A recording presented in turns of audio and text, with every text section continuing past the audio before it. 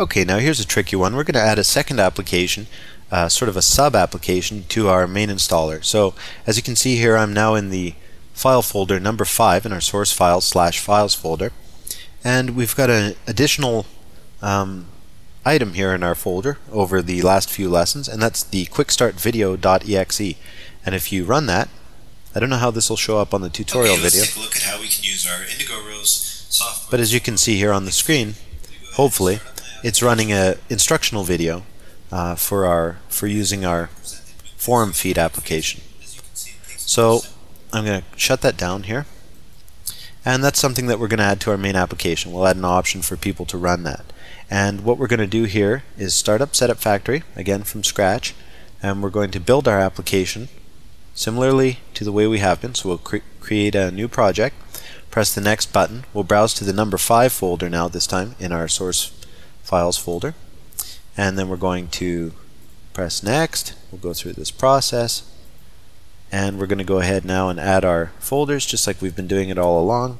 Keep everything intact, and there we go.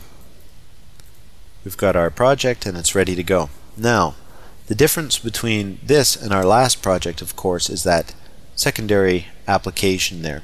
Now, there's a couple different ways that you can handle this, but let's just go ahead and look at the simplest way. What we're going to do here is sort of amalgamate what we've been learning all along as we go too. So let's go ahead and add a desktop shortcut for our application by double-clicking on IR Forum EXE, going into the Shortcuts tab, clicking on the desktop checkbox, and then changing the description. Okay, so this is part of what we did in the last lesson, and this is just sort of by way of review so we can remember what we're doing. Let's go ahead and create a desktop shortcut for our video exe as well. We'll go to the Shortcuts tab, and we're going to go ahead and click the desktop checkbox, and then we're going to change the title here to Quickstart Video. Okay, and we've already got a link for this into the Start Menu app folder. That's good, we'll leave that. And then we're going to go ahead and create a shortcut in the app folder for the Quickstart PDF as well. Okay, so we've been doing that sort of as we go, and then we'll just rename that Quickstart PDF. So all our shortcuts are set up. That's all ready to go. Now let's go ahead and add that web link to the end of our installer again. We'll put all the bells and whistles in this one. So we're clicking on the on shutdown area of the actions area on the left here, and then we're going to go ahead and type in here a file open URL action. Okay, and we'll just again type in a string, which is our website address, and then we're going to specify the way that we would like the window to appear, and in this case, of course, we're just going to go show normal.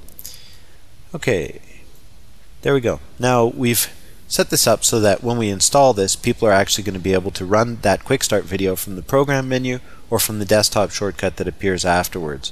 So let's go ahead and build this and take a look at how it works.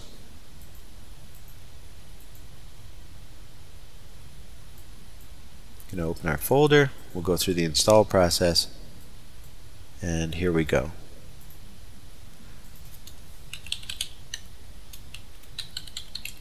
Oops. There we go. Press next. Go with our defaults here and let it install. And as you can see, our website opens up because we put our web link at the end of the installer. So that's great, we know that's working. Now let's go ahead onto our desktop and take a look at what we've got there.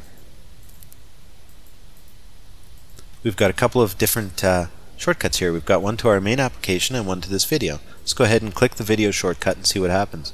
As you can see, it starts up our training video perfectly well, and everything's perfect. Okay, so that's our secondary application added. Now let's look in our program menu.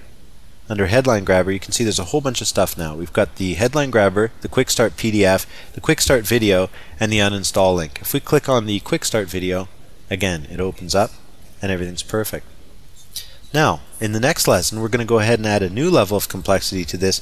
We're going to make that video portion of the install optional by creating what we call packages. Okay, so the user is going to be able to select at runtime whether or not they would like to install that video. So typically you see that with a lot of professional installers where they allow you to install a minimum package or a maximum package, or a typical package, or a custom package, and so forth. So let's go ahead on to the next video lesson and take a look at that. But for now, that's a good example of how we would add a secondary application to our main installer. So you're not limited by only one exe application in each installer is the main point that we want everybody to get here.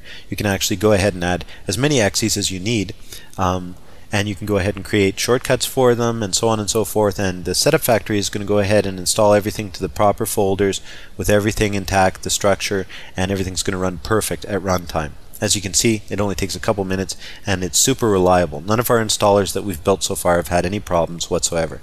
So let's go ahead on to the next video lesson, where we will make the installation of this Quickstart video optional.